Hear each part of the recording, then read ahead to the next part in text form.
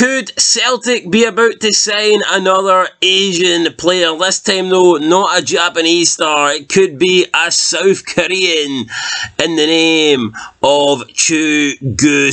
Welcome back guys to Fog Football. Some transfer news for you today, and it looks like Celtic are ready. They are one of many clubs interested in signing South Korean superstar Cho Gue. Now this guy had a pretty good breakout at the World Cup. He had put in some really good performances. He seems to have garnered a lot of attention, not just with Celtic, but with a lot of other clubs. And he seems to have just become a superstar in South Korea overnight. But there's plenty of other teams, like I said, not called Celtic, interested in his services, including Rennes, Fenerbahce, Borussia Dortmund and Ferencváros.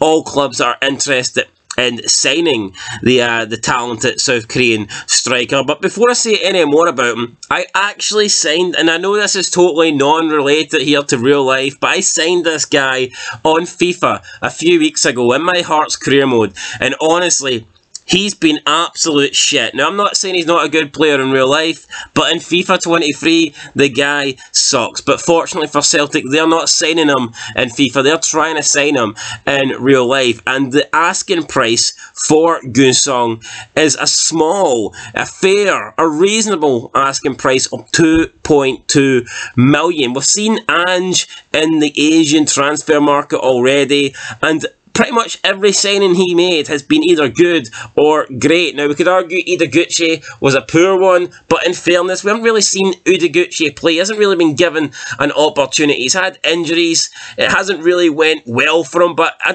wouldn't really go as far as saying Udogie is a flop. I just think he's unproven. We haven't really seen what he has to offer. So it makes sense for Ange to continually go back to the Asian market, especially when they seem to demand such a small transfer fee for players. It kind of reminds me to the Scottish Premiership, where no matter how good players are, they just don't seem to go for big money. You know, it's not the same as the English Premiership. You can put the best player in the world in the Scottish Premiership, and he's just not going to go for that much because he's playing in Scotland. And that seems to be the same in the Asian transfer market with, like, the Japanese players in the J League and the South Korean League. They just don't seem to demand the mega amount of money that other big leagues do. And I get it, it's because their leagues are so-called unproven and they haven't tested themselves at a high level, but still, 2.2 million for Cho Gue, who, like I said, impressed at the World Cup.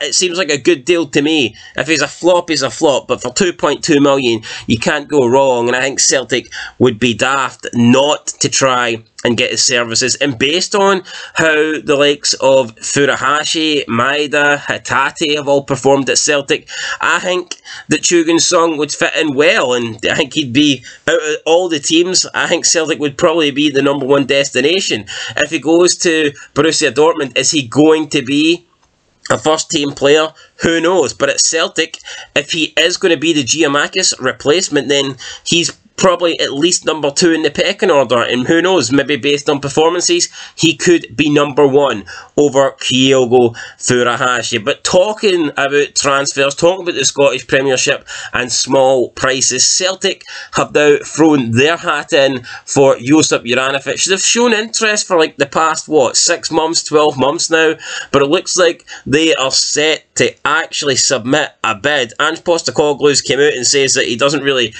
think anything of the situation. He's not going to comment until they have a concrete bid, and he says that Juranovic will continue on as normal. Now, it's interesting that Juranovic has not played for Celtic since the World Cup. He's been on the bench, but he hasn't been used.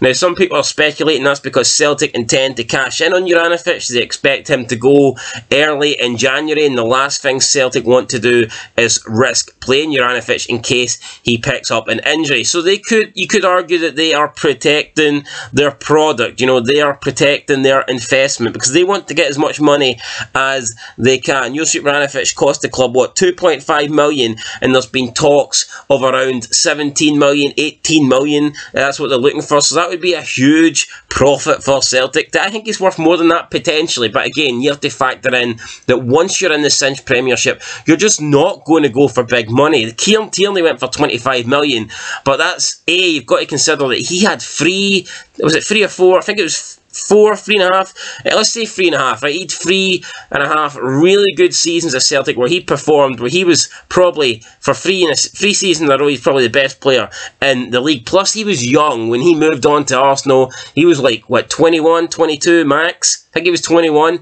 I mean, you look at Juranovic and the guy is 27 now, and you could argue in his prime years, but at least with Tierney, you've got the case that he's got his whole career ahead of him. Josip Juranovic doesn't really have that. You know, he's coming into the kind of age frame where he's got like one big contract in him. So again, I just think that 25 million that Tierney got, I think that will be hard to be beaten, and I don't think Josip Juranovic will go for more than 25 million. I think if Celtic can get 20, that would be good.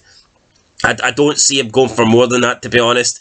The rumoured 17 million seems a bit fair to me. That seems a bit right. I've seen speculation that he could go for as low as 8. I don't think he'll go for 8. I don't even think Celtic would sell him for 8. I don't know, he's got 3.5 years left on his deal. I think Celtic would hold it for at least double figures before they sell Juranovic. But that's pretty much it for the Celtic news. So it looks like it could be Cho Gue Sung in and Josip Juranovic out. But when we pretty much already know that Juranovic is going, it's just a matter of who to and at what point of January will he leave. In terms of Hibs, Lee Johnson has come out and said he plans to stamp his authority on the squad in January. He says that, albeit he's had a lot of disappointing results, that it's partly down to not having the players that he wants to play and the players that like do not work his style and tactical formation. So he's basically blaming results on having players that he didn't choose to sign, and that's fair enough. When you come in, new manager, I think they need at least a couple of transfer windows, but still, I think this Hibs team is too good to be losing 9 out of 11 games. I don't think that's good enough for Lee Johnson. He talks about stamping his authority. I think he could be getting his P45 stamped, honestly, man, because 9 defeats out of 11 just isn't good enough. Across the city in Glasgow, Rangers midfielder Scott Arfield has come out and he's revealed that he is not in talks over a new contract yet, but he wants to stay at Rangers. He said he would love to extend his stay at the Ibrox club, and he said, once you're 30, you're not an asset anymore. I mean, I can see where he's coming from, but let's be real, he's not that old. He's still got a couple of good years to offer at least, so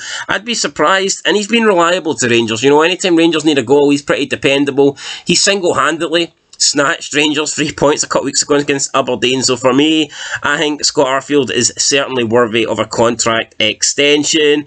Lawrence Shankland has been made permanent captain for Hearts at least until the end of the season, as Craig Gordon will not be back. So yeah, Shankland will be the captain for the remainder of this year. And that is pretty much it, guys, when it comes to transfer news. Again, it seems to be Celtic dominating the transfer news, whether it be players leaving Parkhead or players coming in. You know, it seems to be all about Celtic at the moment. So yeah, Cho Gue Sung, the main talking point, will he come into Celtic? 2.2 million seems like a cheap deal. I'm sure Celtic can afford to pay that. And they may as well take a chance on him. Likelihood is he'll be a success, and if he's not, you could probably at least get the 2.2 million back from him, you know. So I think Ange will do it, and he seems to be fond of his Japanese players, his South Korean players, his wee Asian players. I think fucking Ange has an Asian fetish, to be honest, but we'll see. I think Cho Gue Sung will probably, I'd say it's about 60-75% chance of him being a Celtic player. And like I said, Juranovic will leave. Will Chelsea be the club to get him? Maybe. With Reece James out injured, I guess they could step up their intent on signing a new right back, and that could be Josip Juranovic. But anyway, guys, that's it. Let me know your thoughts down below in the comments. Any more news coming lately or coming up, and we'll keep you informed here on Fog Fit. But that's it, guys. I'll catch you in the next one. Until then, leave a like, subscribe, comment down below, and I'll see you later. Till then, though, peace.